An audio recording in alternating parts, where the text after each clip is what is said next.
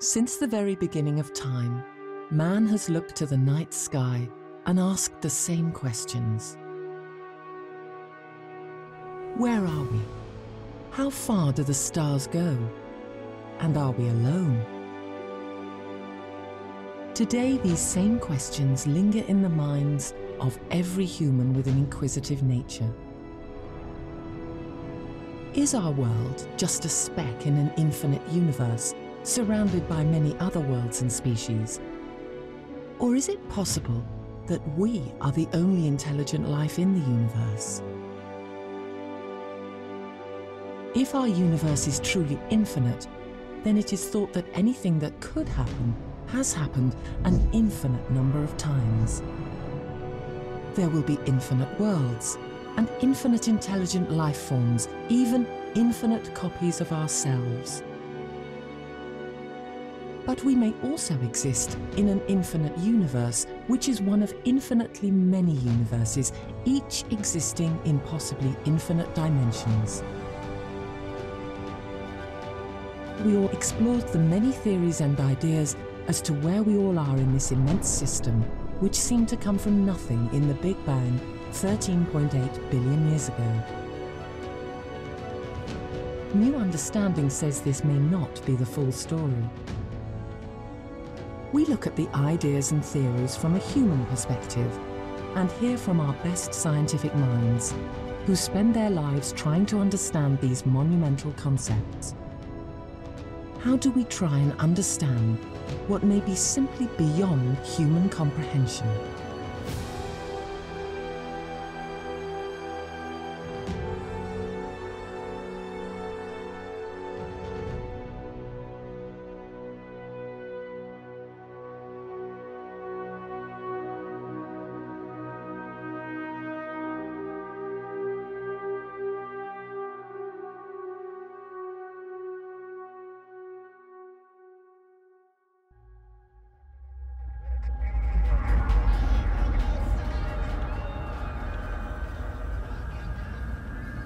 Are we the only life in the universe? Given that the universe is thought to be spatially infinite, then it would seem impossible that our world is the only world to have started life. If life exists elsewhere in the universe, then will we ever meet another intelligent race? Unfortunately, we have to go back to the sheer scale of the universe to realize that even our closest neighbors would take many light years to reach.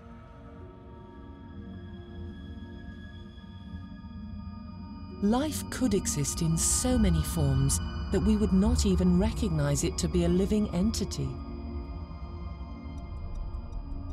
Life might be so short-lived that it has come in and out of existence in less time than we can conceive of it.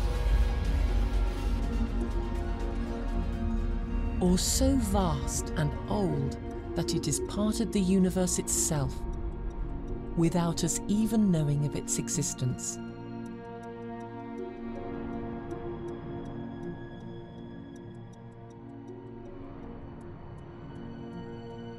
Life could exist in different dimensions to ours, and again, we will never know of its presence.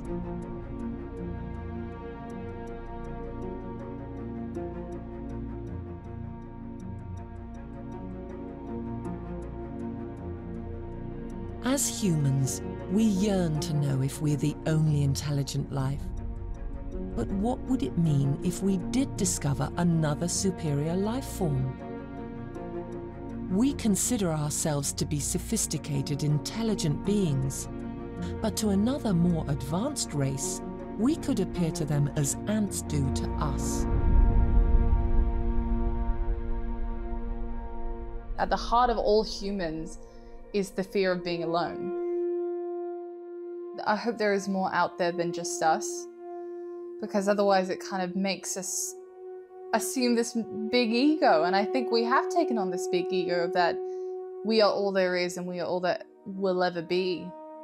Maybe it's stupid that we are thinking that there only is one world where we are living in, because it's infinity, so maybe it's like thousands and thousands of miles away, another world with other people on it. And we cannot reach them or see them, but maybe they're there. In an infinite universe, other life has, of course, got to exist. Everything has got to exist. But whether there's other intelligent life out there, that becomes a much more difficult question. I believe that there's more than that we can see now. Maybe aliens, I don't know. Because we also popped up in once with the Big Bang, so they can also be on other planets. And maybe they are hiding for us, you don't know, that they don't want to show themselves. We certainly are not the only form of life. We just can't be. Not when you look at the vastness of what is the cosmos. The universe is filled with stars and galaxies and supermassive black holes. The universe is filled with dark energy that we're not really sure what it is. Maybe dark energy is some type of alien that we haven't figured out what it is. And all the aliens have evolved into dark matter virtual particles, and they just fluctuate around and talk to each other and do whatever they do. And we just think it's the structure of the vacuum.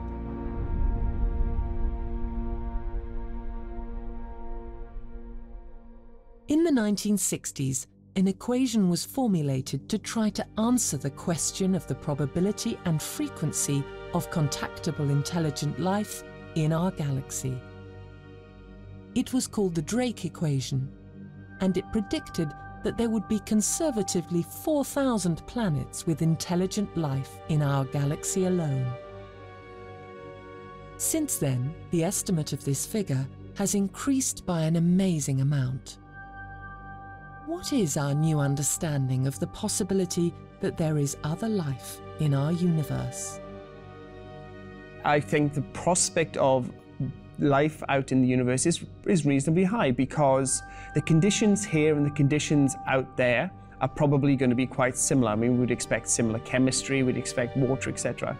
It's probably tricky to get exactly the right conditions to get life going, so it's unlikely to be absolutely everywhere, but I wouldn't be surprised if there is other life around in our own universe.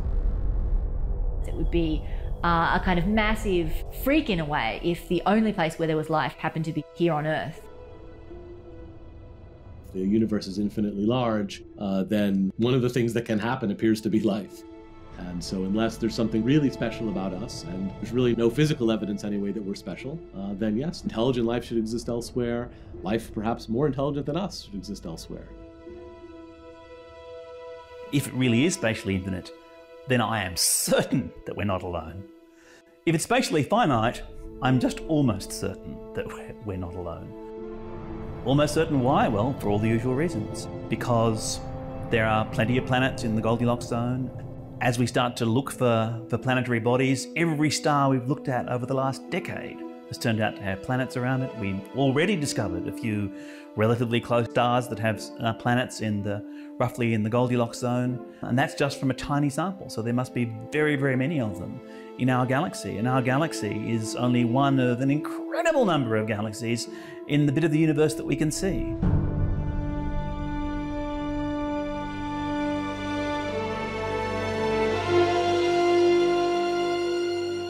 So if nothing else, the sheer size of the universe makes it hard to imagine that we are the only example of intelligent life to date.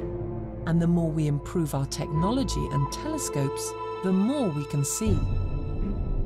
The vastness of the universe has only just started to reveal itself. 10,000 years ago, we had our Earth, we had the sun. We had other things in the sky, which appear to be stars. We didn't realize that those stars were actually new solar systems. And nowadays, we pretty much know that every star in the night sky has at least a planet, and if not more.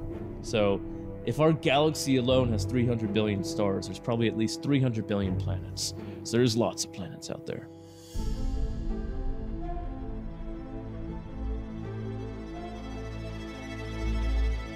Even the finite universe that we see is vast. The number of stars in the sky, just in our one galaxy, is hundreds of billions. But then we realize There's actually other galaxies that contain billions of stars, and those stars each have planets, and those planets each may or may not have life. So then we have a large thing which we call the universe, which has 175 billion galaxies with all these stars and all these planets.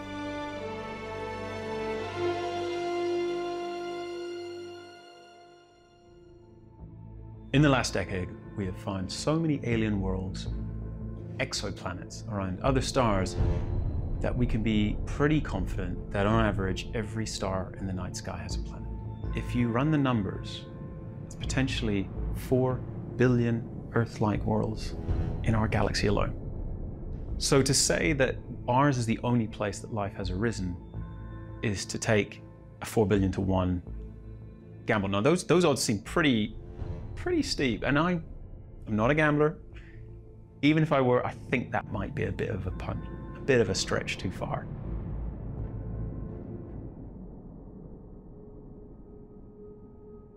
One of the variables in the Drake equation that has given the formula a lot of criticism is the number of times life starts on other planets. I don't even have to talk about infinite for life. I think with almost certainty that we are not alone, that there is life in our galaxy. It is a theoretical possibility that we are the only life in the universe, and we still don't know of any other life forms, no matter how crude. So is life starting on other planets a likely probability, or an incredibly rare occurrence?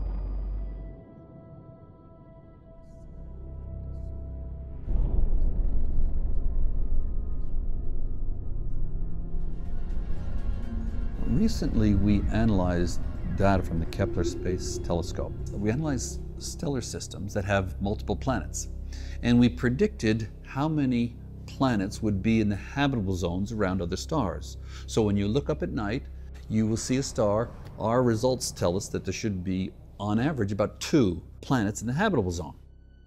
So that implies that there's a lot of real estate, a lot of things that are vaguely like the Earth, rocky planets with some water on it. So rocky planets with water on it are everywhere in the universe. Everywhere, probably an infinite number of them. And the carbon and water is everywhere. Amino acids are everywhere. Matter of fact, they're falling from the sky right now in carbonaceous chondrites. So the ingredients for life are everywhere, and not just in the origin of our Earth, but in the origin of all the Earths, the infinite Earths that I just referred to. But now comes the question, should we expect life there? Well, there doesn't seem to be an ingredient bottleneck, but maybe there's what you call a recipe bottleneck. Maybe there had to be some very unlikely coincidence of this coming into contact with this, and then had to be sulfur spring going over here, and then you have a tide going here, and you had to dehydrate. In other words, such a complicated recipe in that life is very, very rare. And therefore, we don't see any aliens that have conquered our galaxy.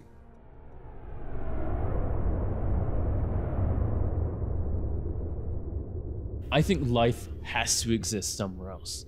Now, firstly, we have to think of what life is. So bacteria, plants, animals, those are all life.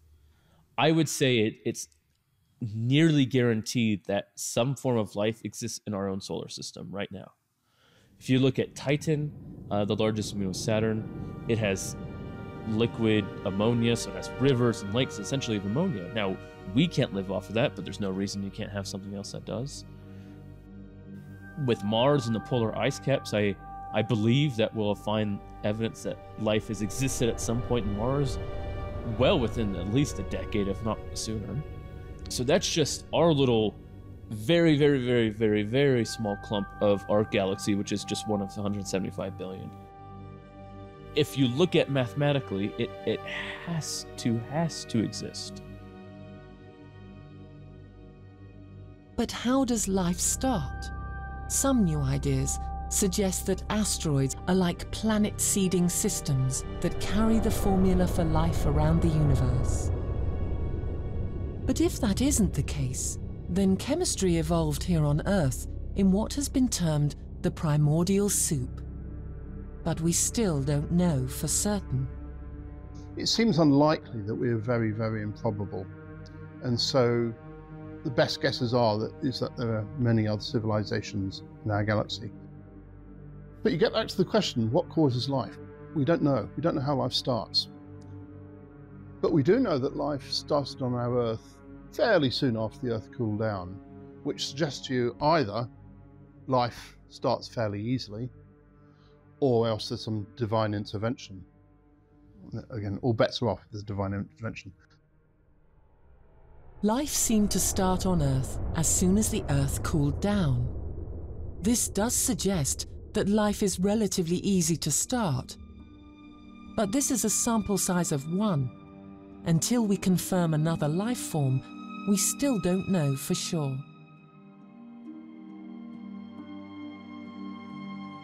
Life appears to have emerged here on Earth pretty much as soon as the conditions were even vaguely hospitable. So if life emerged so quickly on Earth, maybe it is simple for it to emerge elsewhere. I actually think life might be relatively easy to kickstart. Because we don't know the exact mechanism by which life arose, it's very difficult to put a number. My suspicion is it might not be as hard as we're thinking, and potentially a lot of these habitable worlds could well be inhabited. Now, whether that life can communicate, whether it's intelligent life, again, it's just unknowable until we detect it. One of the exciting things with astronomy at the moment is that we're really legitimately looking now for life on other planets. And it's something that within a decade or so, there's a very good chance that we might be able to measure. And I'm not talking about listening for radio signals from aliens. What I'm talking about is looking at the atmospheres of planets that exist around other stars and looking for traces of life in those atmospheres, things like oxygen, which we know is unstable. If you have O2, then it has to be being created by something because it's very unstable. It will rust, it will burn, and it won't hang around for long. So if you can see something like O2 in the atmosphere, then something's producing it, and that thing could be life. Intelligent life is still one of the big questions for us to answer. As yet, all the searching we have done has only shown us what a vast, lonely place the universe appears to be. But other intelligent life could take many forms, and looking for versions of ourselves could be entirely the wrong approach. So we'd like to know how convergent human life is, or whether we should expect humanoids on other planets. For example, if there's an infinite number of life forms out there, what is their diversity? How different will they be from us? Some biologists think that they will be completely different. There's not a remote chance in hell of finding a humanoid out there like they do every week on Star Trek. Other biologists think that no, there are convergent features that produces humanoids and produce an elephantoid or produce a dogoid, and again and again and again. So if we go back 500 million years and then let it run again, we will find similar species again and again and again. Other biologists say no, if you run the tape of life again, you will get very, very different things every time. So the branching of life is very uncertain. At any point, life could take a turn from one species to another. In another world, man may never have evolved past the ape stage. So what is the likelihood of another human species on another planet? How unlikely are we? Are we infinitely unlikely? I don't think so, but I don't know so. So the question is, how often is there life out there? There's reasons to go out and look for ET, because that would kind of prove it. On the other hand, it's worthwhile contemplating whether or not, we might be it.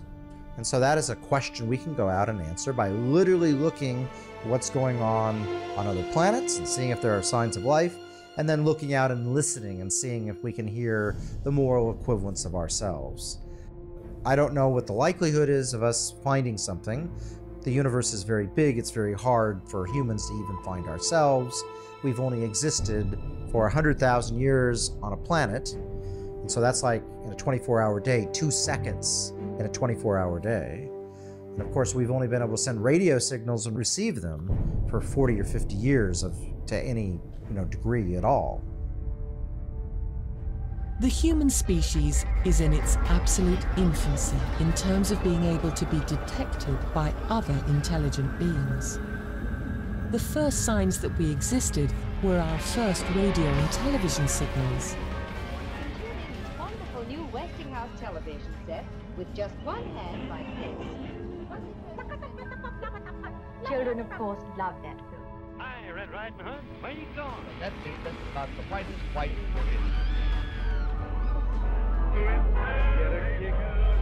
Every time I see you standing there before. These signals have only just begun in the timescale of the universe. The first strong radio signals that humans broadcasted, our first radio waves that have been going through space and traveling, have only reached 11,000 stars. And there are about 300 billion stars in our galaxy alone. And there's 175 billion galaxies. We haven't even touched a percent of a percent of a percent of a percent of communicating with these people. So even if they have just gotten a radio broadcast from the 1900s, they then have to return that signal back, so we're going to be waiting hundreds of years. And this is the problem. The vast distances of the universe make it impossible to communicate with even our closest neighbors. Unless another form of communication is discovered, then our efforts to communicate are unfortunately still in the science fiction realm. This, it seems, is like the ultimate tease, as our best science tells us that the universe must be full of other intelligent beings. The worry, of course, is that these things are so widely separated that we'll never meet these other creatures. So it might be that the universe is infinitely big, in which case there's going to be lots of civilizations that are just far, far too far away to ever get in contact with us, that will be totally outside their light cone even. I see no doubt that every galaxy has at least one planet with intelligent life like us right now. So it's like 175 billion right there. But we're never going to be able to talk to these people, unfortunately.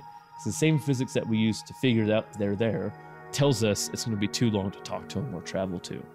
Not to say that we can't figure out something new to do.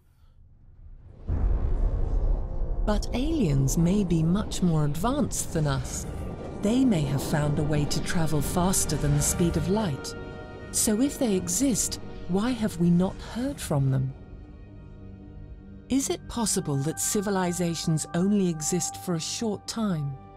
And therefore finding an intelligent civilization in our neighborhood that is in the technological stage of its evolution is maybe just too rare, akin to finding a needle in a haystack. So maybe life on this planet has actually emerged at the earliest point that it could in our galaxy. In which case, why haven't we heard from anybody else? Because they've only just started as well. We've only been around for 2 million years out of 4.5 billion years on this planet. So lots of planets could have had life at different times that we've never experienced or never will experience. The universe is almost 14 billion years old, so you could have had advanced civilizations that lived 1.3 billion years ago and have long disappeared. Maybe will disappear within a few 100,000 years, the rate we're going, maybe much less. So I think life could be all through the universe. But for a practical person, I'd ask a different question. What's the likelihood that we'll ever have contact with another form of life? That's a very different question. And that now gets us to the finite speed of light. The speed of light is not infinitely fast. So if you were to try to communicate to anyone within some distance, you wouldn't get very far. That signal would have to travel for thousands of years to have much chance of making contact with intelligent life.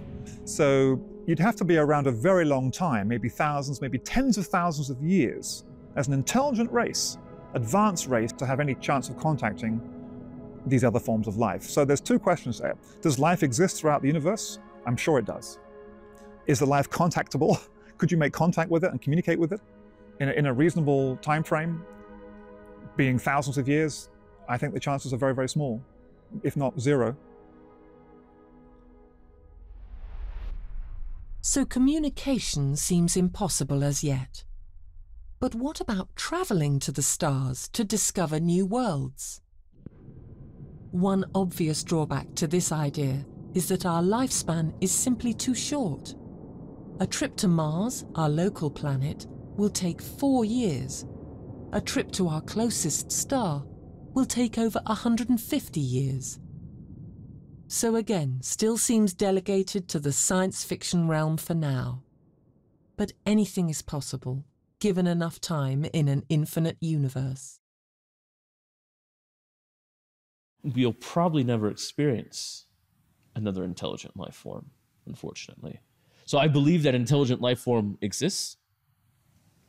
Maybe it doesn't look like exactly what we think of in the movies, but maybe it does. Maybe they're identical to me and you. So perhaps life is a common occurrence in the universe.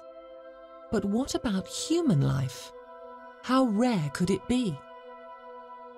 And if not human life, what other kinds of diverse life could exist?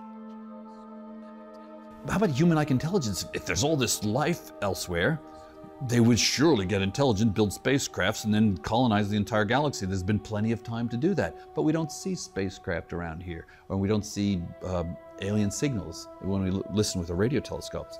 Well, that might be that maybe human-like intelligence is not something that is a natural part of evolution. There are many millions of other species on this planet, and they are not evolving to become human-like. They don't want to become human any more than we want to become an elephant. Chimpanzees don't want to become humans. Humans don't want to become chimpanzees. There's a relativity there. There's not human superiority. And so humans are not some type of convergent feature of evolution. So that might be to explain why we don't see all of these.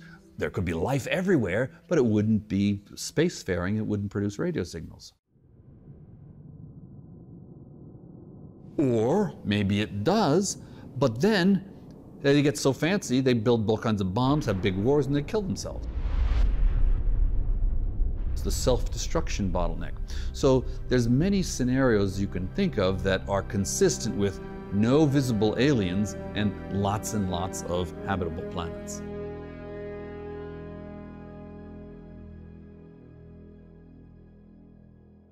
Two billion years ago, we literally were amoebas.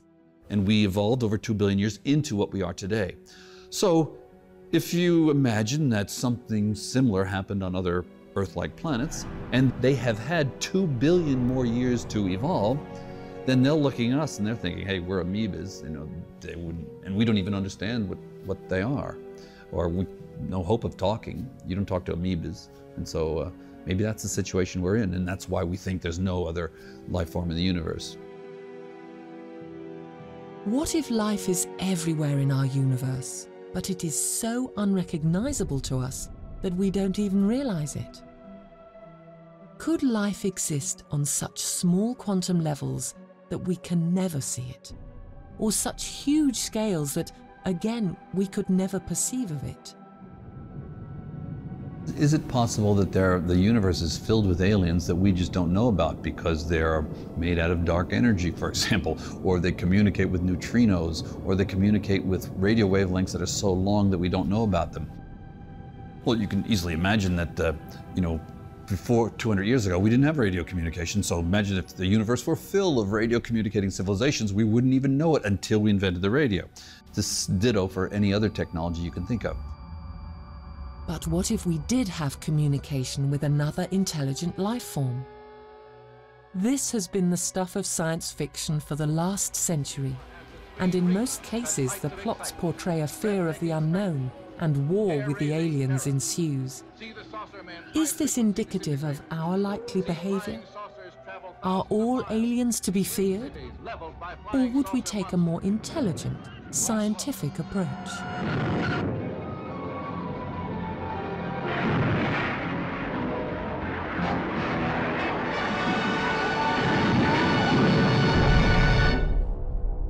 If there were conscious beings, then that would be such a threat to humanity, because we have this assumed ego that we are all there is. Anything that is unknown is a threat to our stable, fragile existence. You know, and I think it would be vastly exciting to be able to try to understand life forms that were massively different to us. We've evolved in a very particular way, but other forms of life might have done something totally different, and that would be quite exciting if we could indeed wrap our minds around it. It's actually very difficult to get your head around what the possible implications would be of discovering and communicating with some other sort of alien life form. I think that people would be incredibly excited, and it would change people's way of thinking about their lives and their role in the sort of the universe. While humans on Earth are kind of the top predator and we pretty much do what we like, whenever we like, and there are serious consequences arising from that. But nevertheless, you've got to think we wouldn't be the top predator necessarily when we just start discovering other intelligent life forms, and you know, it might turn out that things don't go entirely our way.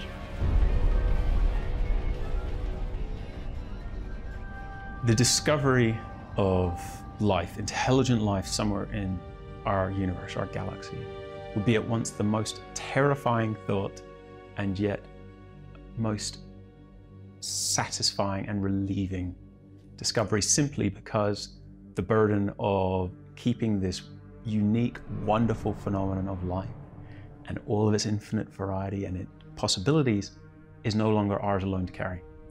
An asteroid could come and wipe us out. The sun will one day eventually sterilize the Earth by expanding towards the end of its life.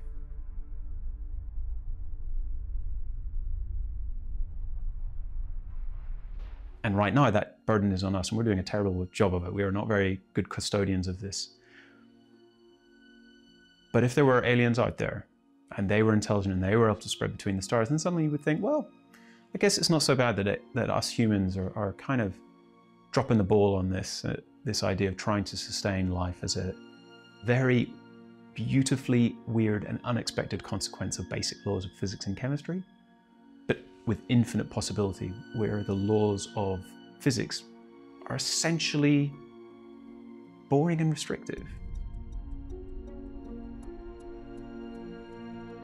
From a scientific point of view, I would want to know what their science is, to see how theirs compares to ours. Do they describe electromagnetic radiation the same way we do? Do they know about the existence of electrons or whatever, you know? Is there something they're doing that we're not?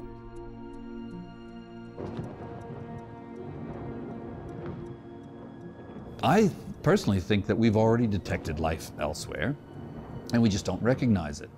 And you do this by generalizing the definition of life. If you define life as a far from equilibrium dissipative structure, then you include fires and whirlpools and hurricanes as part of life. I think when we realize that, we will then consider we've already found life.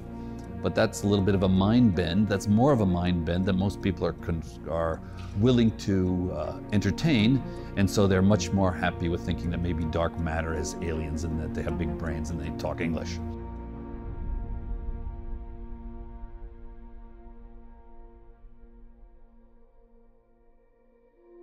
What is life? This is a question that is surprisingly hard to answer. The definition of life has science divided, some going as far as suggesting the weather to be a form of life. What is the purpose of life, if there is one from an evolutionary point of view? Or is life purely a byproduct of random chemistry? I think life is that, well, you're not dead, obviously, but I kind of think that life is that you're breathing, but I think that, I don't know, that's a difficult question. What is life? I believe life is about being a servant to other people. So I believe that this life on earth is just like a mini reflection of what we're going to do in heaven for eternity. I think the meaning of life is the journey that you make of that life that gives that life meaning. Life matters because it's an adventure. For good or bad, there's always growth in life. And if we are infinite beings, we're infinitely growing and we're infinitely trying to have experiences that we benefit from. What is life? Life is something that we define here on Earth. It's hard to define. As a matter of fact, if you go to the biology department and ask biologists, are viruses alive? You know, half of them will say yes, and half of them will say no, and another third will say, huh. So we're not quite sure whether viruses are alive. And I take that as a warning signal, a big red warning signal saying, do we really know what life is? Because if you think viruses are alive, then they outnumber all other life forms on this planet. And if you think they're not alive, well then you're excluding the thing that outnumbers all other life forms.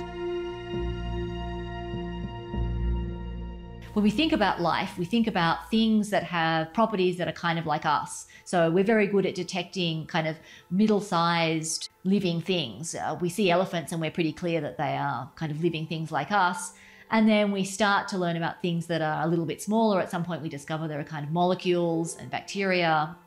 And they're a little bit more difficult to get your head around because they're so small and they're really very different from us, but we manage it. But of course, there might be things that have lives just so radically dissimilar to us that it's hard for us to even recognize them as having lives.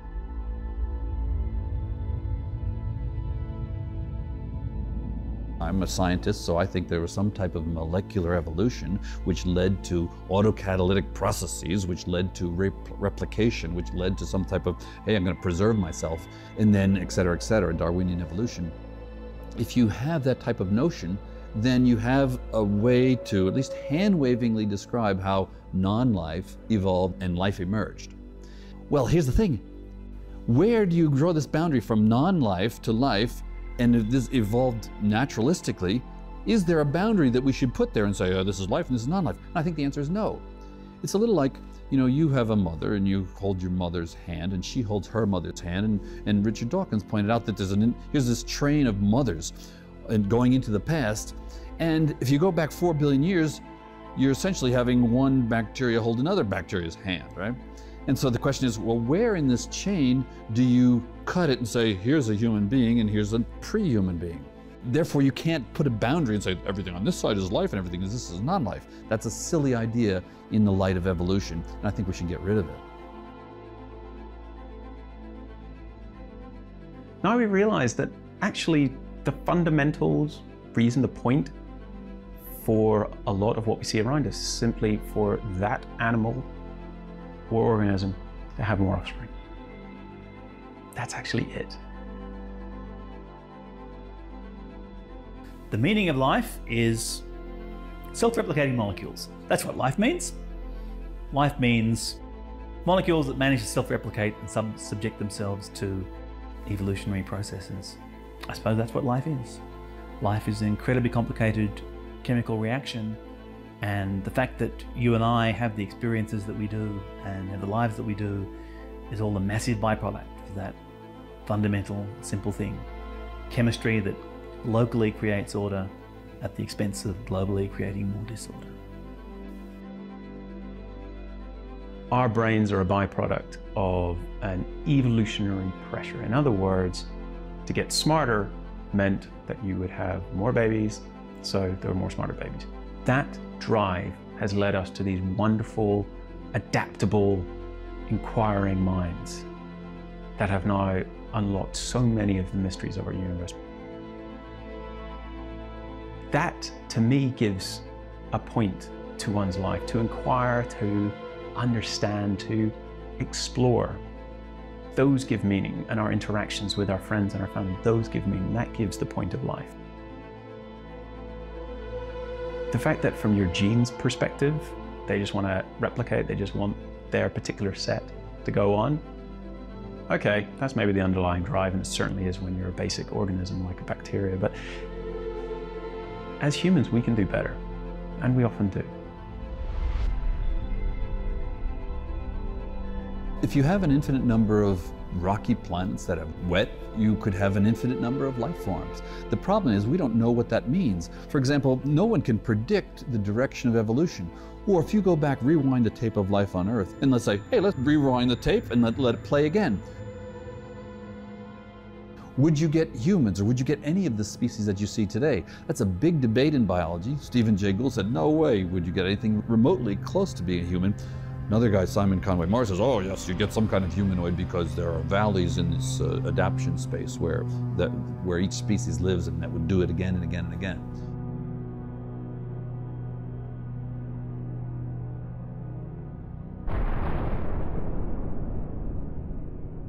Our bodies are made from billions of atoms, which are all billions of years old.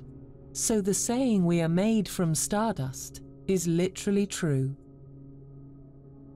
At the deepest level, we are the universe in human form. Ultimately, life emerged out of the universe. And so for me, before I go to bed most nights, I sit down, we have a hot tub, and I peer to the heavens. And I look up at the stars, I look at the Milky Way, I look at the galaxies that orbit our own, and I think of the dark spots between the stars where there are countless galaxies. And I realize just how rich the universe is and how we are one small planet around one pretty ordinary star in one reasonably ordinary galaxy in a vast sea. And the fact that we're able to go through and contemplate and realize our place and how all this order works is amazing.